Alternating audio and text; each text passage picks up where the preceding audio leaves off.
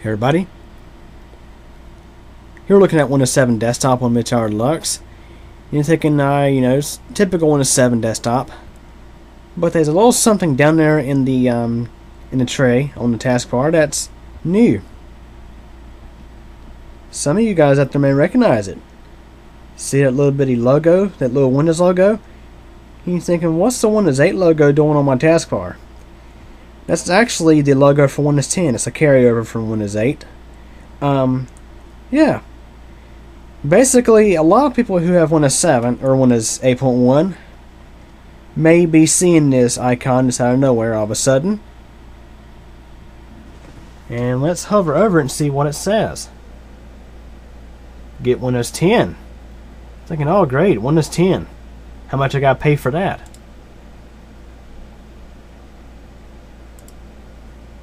So let's look. And let me zoom out. And no, guys, I'm not going to use a screen recorder for this. I'm sorry. How do they look at this window here? How to get Windows 10 for free. You can reserve your copy of Windows 10 now. It will download by itself once available. You can install it when you get a notification after July 29th. That's the release date of Windows 10. And you can enjoy Windows 10 for free. Yep, free. So let's look at all the features it has. Familiar and easy. Designed for speed. Yeah, it is a relatively fast operating system. It does start faster than Windows 7. Amazing new features. Well, yeah, we got some new features, but there's some things that are going away. I'll come back to that in a moment. Games, entertainment, apps, and more. I did a look at Windows 10 recently. I just created a video yesterday of the most up-to-date build as of now, and I'm pretty impressed with it, but there is one thing that's lacking. Now, for a lot of people this won't be a problem, but for those out there who have home theater PCs, yeah, it will be a serious problem. So I will not be clicking this reserve your free upgrade button, at least on this machine. Nope. Won't be clicking this button on this computer, won't be clicking it on the Black Macs, won't be clicking it on either of the TV boxes either. And I'll come back to that in just a moment. Basically, if you haven't seen Windows 10 yet, I suggest that you actually, if you're a technician and want to try it out, you can install the Insider Preview on a third-party computer that you may have. And from what I understand, Windows 10 will also be free for those installs as well. You can just go ahead and upgrade to the RTM install and not have to worry about wiping your computer and things like that. But let's say if you have not looked into Windows 10 yet and you decide you want to consider upgrading to it, just keep in mind of one thing. While it may be easy to upgrade to Windows 10 from Windows 7 or 8.1, if you decide that, hey, I don't really care too much for this, or I don't have Windows Media Center, it's not going to be easy to go back. You'll more than likely have to wipe your computer and do a clean install of Windows 7 using a Windows 7 DVD, a Windows 8 DVD for Windows 8 installs, or your OEM recovery media. Now with Windows 8 installs, it can be a lot more tricky because finding the product key is really difficult. So anyways, you want to make sure that you want to take a good look at Windows 10 and see what it offers before you commit to upgrade to the OS. I mean, even when it's free, maybe it's not such a good idea always. So I will not be clicking this reserve your free upgrade button. So for you guys who particularly have Windows 7 and you say, no, I don't want to upgrade to this, let me show you how to get that pesky little icon off the screen. Now some people may even refer to this little icon, this reserve, this Get Windows 10 app as like adware. No, it's not adware. It's not malicious in any way. And no, it should not automatically download and install Windows 10 on your computer. It's just a tool that allows you to click the button and reserve your free upgrade. So let's go ahead and close this out. And if you don't want this upgrade, this Windows Update installed on your machine, let me show you how to uninstall it, which I'll definitely be doing on this machine. I personally, in regards to You know, Windows 7 versus Windows 10, I would actually prefer Windows 7 because that's what I'm used to. And of course, I have Windows Media Center. I also prefer Windows 7 Start Menu. Yeah, Windows 10 Start Menu does look nice, but I do like the Windows 7 Start Menu better. Now, there's probably a way that I could actually install something like Stardate or something like that on Windows 10. It may still function.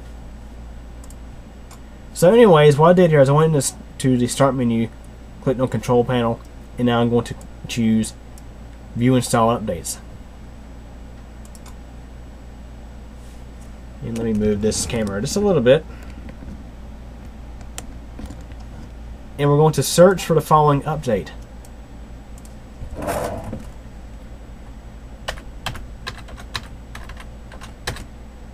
KB3035583, and it's already got it right there.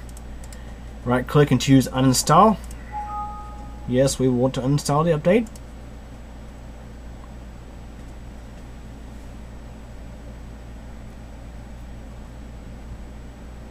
This might take a few minutes. So yeah, I probably should reserve my talking for now. Of course. Then I'm going to restart the computer.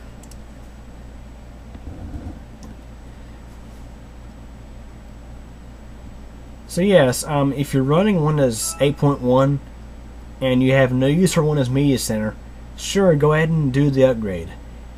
And if you're on Windows 7, you don't use Media Center, and you do happen to like the features of Windows 10, which there are some nice features in Windows 10, yes, definitely do the upgrade. You can easily upgrade to a newer version with just a few clicks nowadays. But going back, generally requires you to back up your data and programs and do a fresh install. So, you know, if you decide to do the upgrade, I would suggest, if possible, which, you know, Windows 7 it is easily possible, to do a system image of your machine, do a backup of your whole hard drive.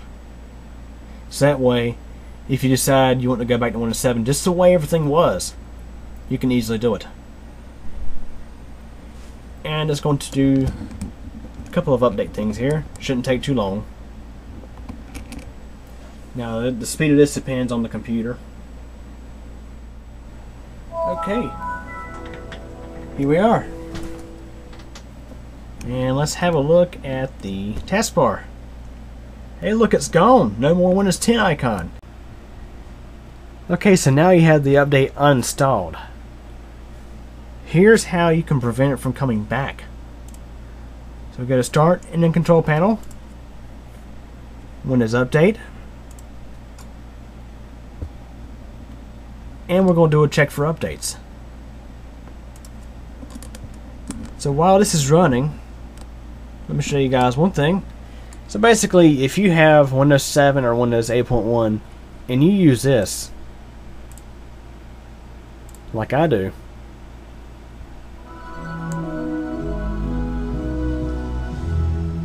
I would suggest uninstalling the update, because obviously once you upgrade to Windows 10 you're going to lose this. And if you're a person like me who uses it for digital cable playback, where there's no alternative for PC, it wouldn't be very nice once you get upgraded to Windows 10 and find out you lost Windows Media Center. Trust me. So we're going to let this finish checking for updates, and we'll go from there.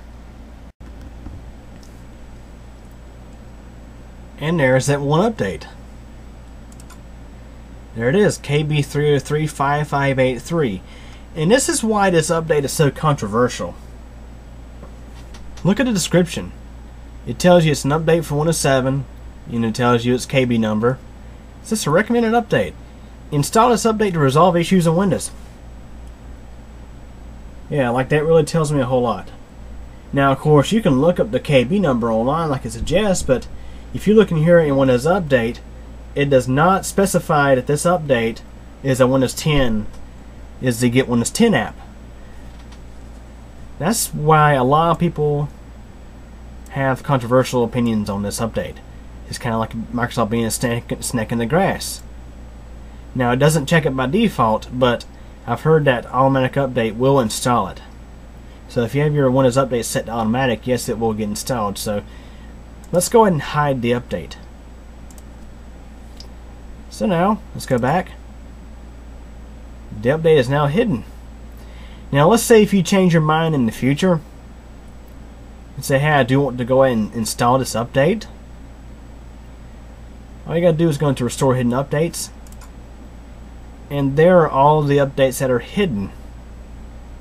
So this is the particular update. Now at least in here it still says recommended, but used to be it was actually a little different. So anyways, if you decide you want to restore it, you can just check it and then click restore at the bottom of the window. But I'm not going to restore this update, because just like my, in my situation, and maybe yours too, if you're a Windows 7 or Windows 8.1 user that uses this,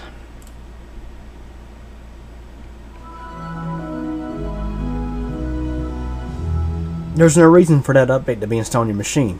Why have something nagging, why have an extra icon on your taskbar saying get Windows 10 or more or less lose features? Because in my case, I've been using Windows Media Center for the past 7 years.